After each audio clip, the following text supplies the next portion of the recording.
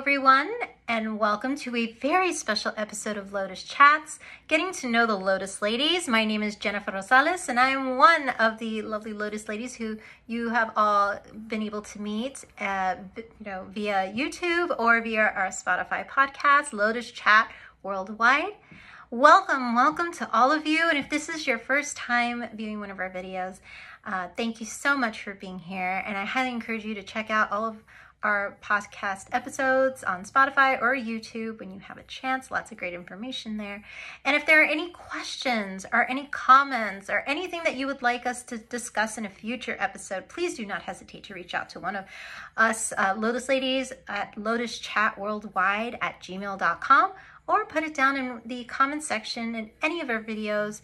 We would love to hear from you and get your feedback as well as suggestions for future episodes. And as I mentioned, my name is Jennifer Rosales, and this is my beautiful pup, Lola. She is actually a rescue that I got over 10 years ago. She was found on the street, and I have not been able to get myself away from her. She is just a doll, and as an elderly pup, of course, there are things that she's going through, but I'm going to be with her every step of the way.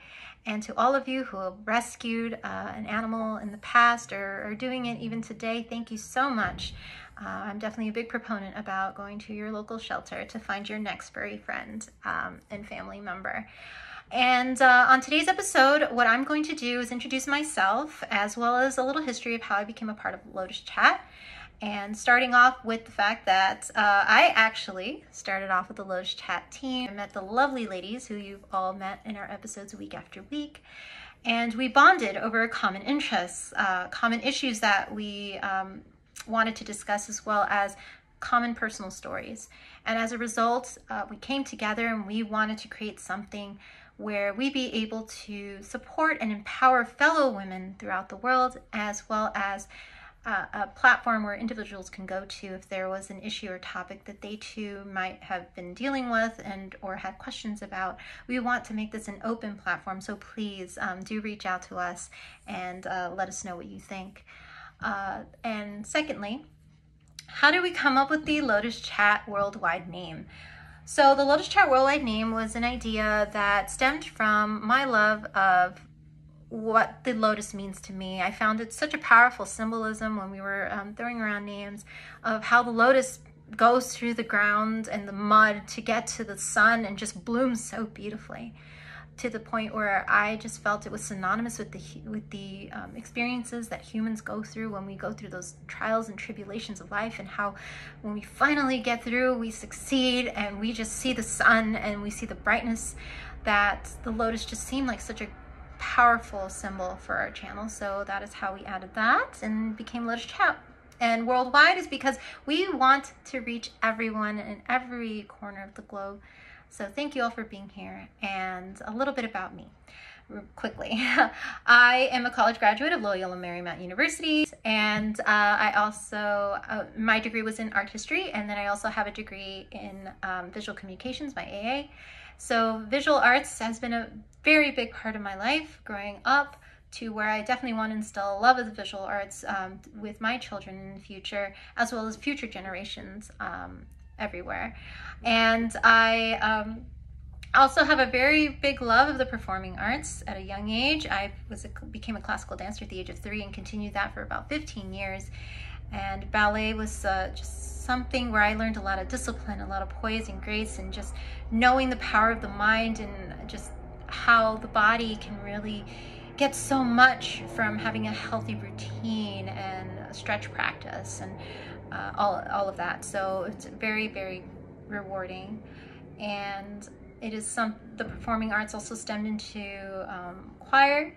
So I'm a classically trained singer, and a lot of that, I would say, love came from the fact that my aunts, who were my teachers outside of the teachers I had at school, were always wanting to expand my mind by having me do things that they felt would be enriching and help me both mentally and physically in my development. And so, which is why I'm a big proponent of the music and arts programs at schools.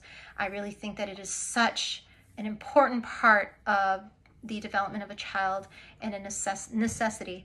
So if you are also a fellow proponent, thank you so much for just realizing the importance of having that outlet, that channel for children to express themselves, whether through song, through music, through dance, through art. Thank you. And finally, I just would like to say that I am a first-generation Mexican-American who has a loving family and has been surrounded by animals her entire life. So I definitely have a love for all animals in general.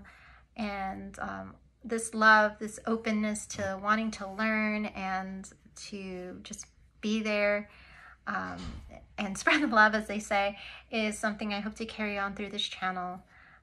If there is a book that I would like to recommend to everybody that I'm currently reading, because I'm always out there expanding my mind as a result of the education that my aunt has taught me, you know, pick up a book, Jen, and pick up something that you wouldn't normally read.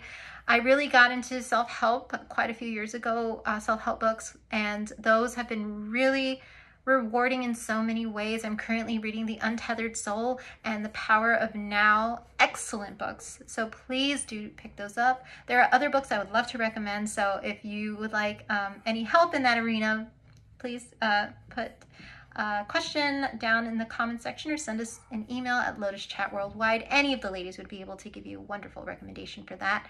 And if there's a book that you just like to, you know, for your free time, just kind of get lost in, I actually recommend the series by the author who wrote A Court of Thorn and Roses. It's a reimagining of the Beauty and Beast story, so that is a very fun read. And yeah, so I'd love to tell you more, but I thank you all for being here, and I definitely don't want to keep you. So thank you all for being here in this video. Much love. Please tune in next week and just let us know what you think. And we hope to see you there in a future episode. Take care. Bye-bye.